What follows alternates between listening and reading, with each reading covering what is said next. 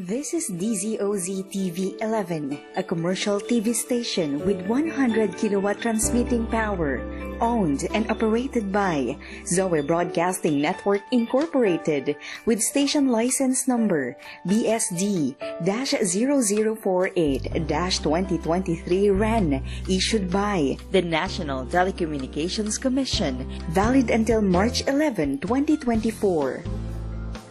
Zoe TV 11 studios are located at the 22nd floor Strata 2000 building, Emerald Avenue, Ortigas Center, Pasig City, with transmitter at Barangay San Roque, Antipolo City. Zoe TV 11 operates under the supervision of the following professional electronics engineers duly licensed by the Professional Regulation Commission. Engineer Antonio T. Soriano, PECE number 42. Engineer Vincent G. Ronquillo, PECE number 1199, and carried out by the following electronics and communications engineers and technicians duly licensed by the Professional Regulation Commission and National Telecommunications Commission.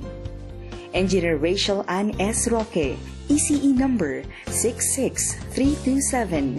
Engineer Jed Ellison C. Zapanta, ECE number 62739. Engineer Arwin Jed M. Macalinaw, ECE number 69288. Engineer James Stephen M. Fabros, ECE number 70940. Engineer Abraham G. Aragon, ECE number 63291. Engineer Jimwell M. Callejo, ECE number 75471. Charlie F. Perez, 06-1PHN-23257. Peter N. Basaliote, 06-1PNCR-23273. Gerard Lawrence Osandagon, 06-1PV-23313. Ramon C. Tantay, 94-1PNCR-12248. Noli A. Reforma, 95-1PNCR-13447.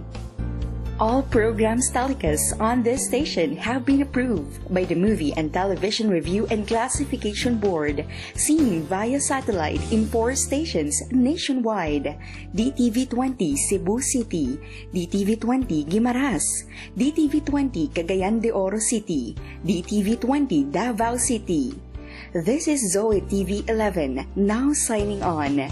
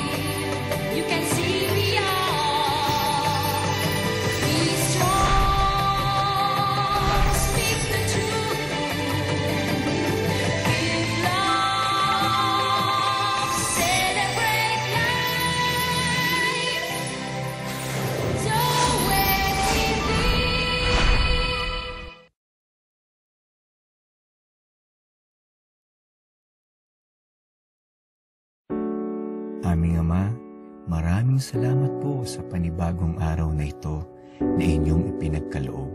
Salamat po sa bagong lakas, sigla at biyaya na patuloy ninyong ibinibigay. Kami nagpapakumbaba, inihahandog ang aming sarili at itinatalaga po sa iyo ang araw na ito.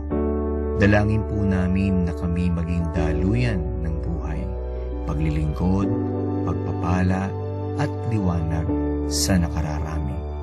Turuan mo po kaming lalong manatili sa iyong salita at samahan po kami nang sa gayon higit na kami makaimpluwensya ng katotohanan.